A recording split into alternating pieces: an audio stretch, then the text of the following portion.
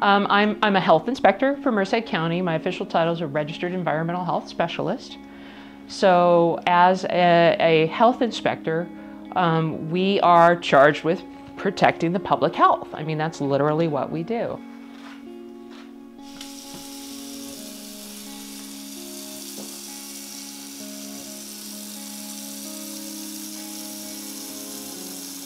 I feel that our job is important to the community because we are trying to make the place that we live safer.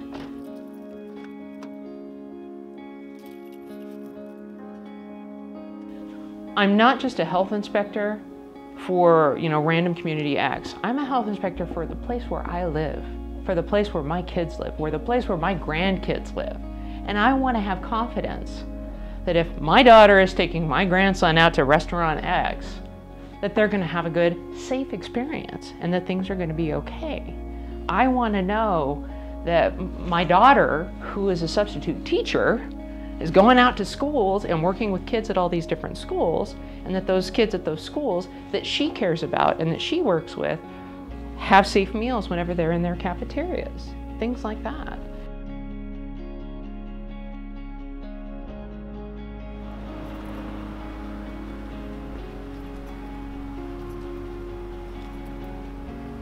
In a lot of ways, I don't see myself as an inspector. I see myself as a teacher. I see myself as a practical, hands-on teacher. Here's the reality. I am not here to get someone under my thumb and grind them down just because I can. I am not here because there's a rule, I'm going to enforce it because it's a rule. I am here to try and help you do better. And by helping you do better, I help my community do better. I help my family feel safer. I help the people my friends. It's not just me. It's me and my family and my children, my grandchildren, my friends, their kids. We live in this community too. We're part of this community that we help inspect.